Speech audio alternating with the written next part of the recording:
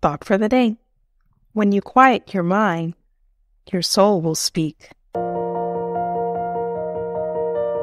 Welcome to 7 Minutes for Yourself.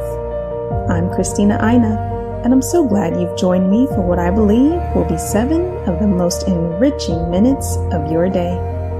Let's take this time to reconnect with ourselves and improve our well-being. In today's episode of 7 Minutes for Yourself, we're discovering ways to reduce stress and anxiety by paying attention to the signs and signals sent by our nervous systems. Have a listen. Now, our autonomic nervous system, in an ideal world, it's automatic. And we have periods of our day where we're fight or flight, go, go, go, clean the house, do the laundry, empty the inbox. We have periods of our day when we're resting and digesting and problem solving and thinking and loving and collected. In our modern life, it's not really like that. In our modern life, you open up your phone and you're bombarded by crisis news. You go to work and you're overwhelmed with more work than a person could really handle in a week. And many of us are managing family and work and lifestyle stress that's really through the roof. Not to mention things like air pollution, noise pollution, processed food. It's a lot to take in.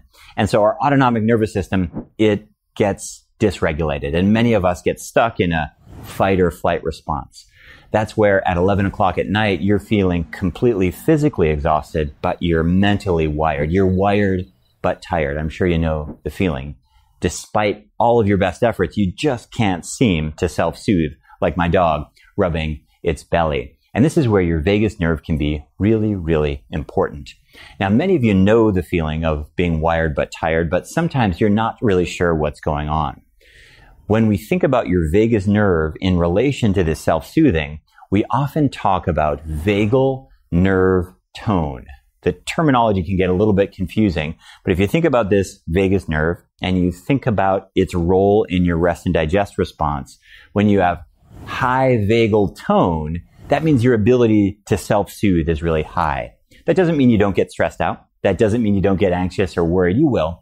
But it does mean that you're able to respond rather than react. That means when somebody cuts you off in traffic, rather than spinning out with anger for 3 hours, within a couple of minutes, you're able to respond and collect yourself.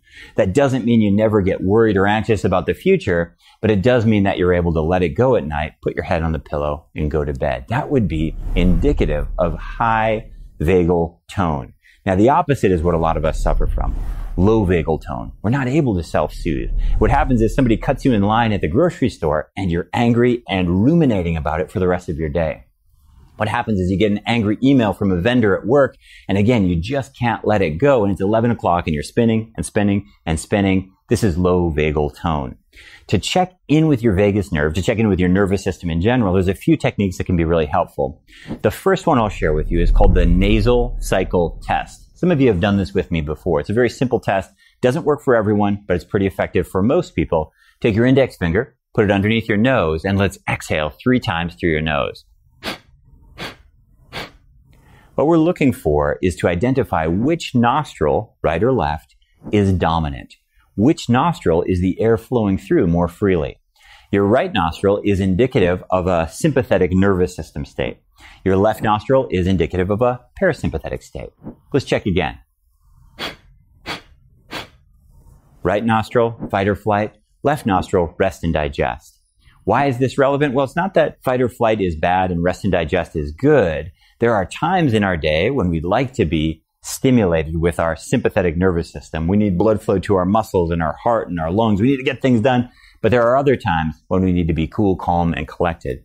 So if it's 11 o'clock at night, like I mentioned before, and you're wired but tired, and you're in your right nostril, that's indicative of low vagal tone.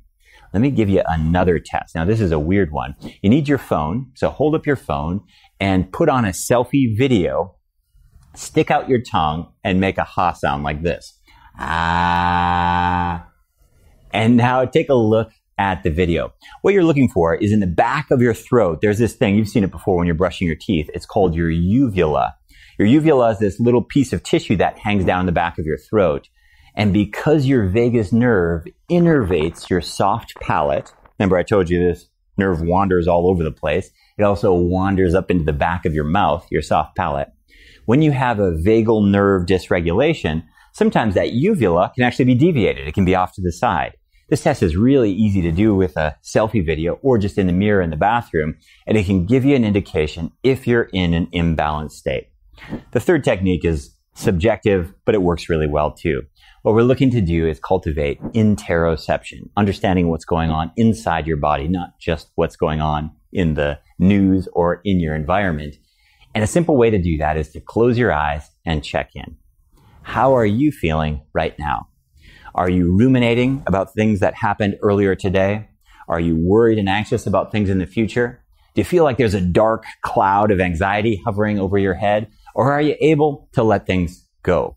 This simple check-in, again, can be indicative of high vagal tone, if you can self-soothe, or low vagal tone, if you're out of balance. That concludes today's episode of 7 Minutes for Yourself. Please take a moment to rate and review the show on Apple Podcasts. Today and every day with your kiddo is a gift. Enjoy it. Thanks for tuning in.